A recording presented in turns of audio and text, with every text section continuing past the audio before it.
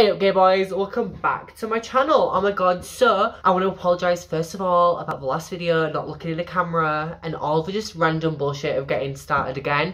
There were some issues. I'm going to be doing a review today of this Rimmel Match Perfection, and I guess it's kind of a review, but I haven't used this foundation in years. So literally since college. I used to always use it in college, but now that my skin's looking better than it ever has, I want to go ahead and do like a low coverage. When I say low coverage, I just mean not as full coverage as I'm used to now, you know, hiding behind. Okay, so this is a Rimmel Match Perfection foundation. It's the same formula, smells the same, looks the same. It's in new shades. So I've moisturised my face, I've shaved, I've done all of that. So we're just going to go right in with a sponge. I'm going to see how I feel about it as an adult. I might hate it. I just wanted that nostalgic feeling. So this is like, you can go in with a lot of this because it's really like not very full cover. So I was going to try this one because I was like, I'm going to save the Infallible till I've got the Jackie Aina palette. I feel like that palette deserves like a full cover foundation, you know? It's not giving me much coverage, which I kind of expected, to be honest. And this foundation isn't buildable. It's for the girl or the boy who really want like that skin look. See what I mean? Like it's just not doing much in the way of coverage. Like I've used like 5 pumps on my face. It just isn't buildable at all.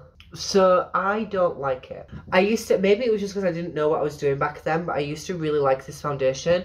But I just think now that I'm used to full coverage, I'm just not used to seeing myself in such low coverage. So it's probably good for the person that doesn't want to blend.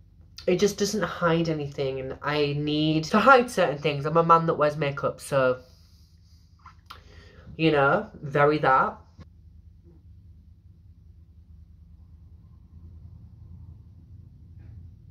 I really don't know why, but I really thought I was going to like it a lot. I was like, let's just try like a less full coverage thing than what I'm used to. And I really thought like, oh, I'll really like it. And I'm just not. I feel like with this I'm going to need like a full cover concealer to like cover areas on my face. But I just feel like, yeah, I remember it making me look nicer than this. But then again, I also just think that's nostalgia. It was definitely very quick to like blend everything.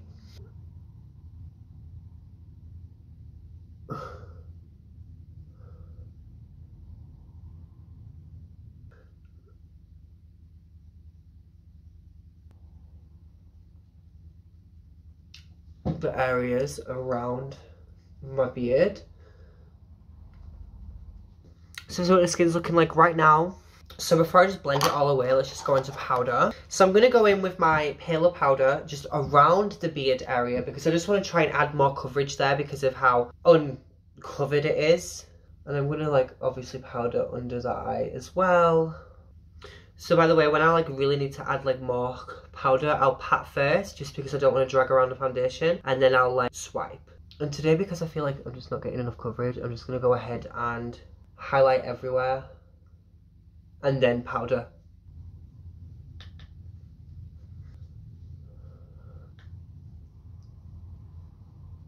So this is what looking like powdered down. There's definitely like texture.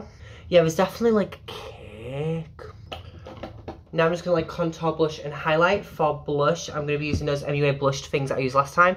This one in Rose Tea. So we'll see how that goes. So I'm just going to contour first.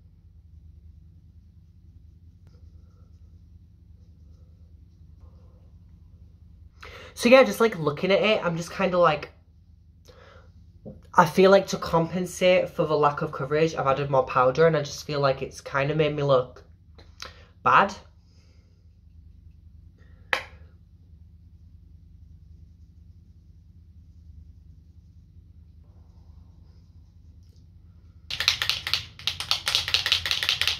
So just go fix the makeup, and now just bang a highlight on. If anyone can recommend like any good affordable highlighters, that would be very, very nice. Very, very appreciated.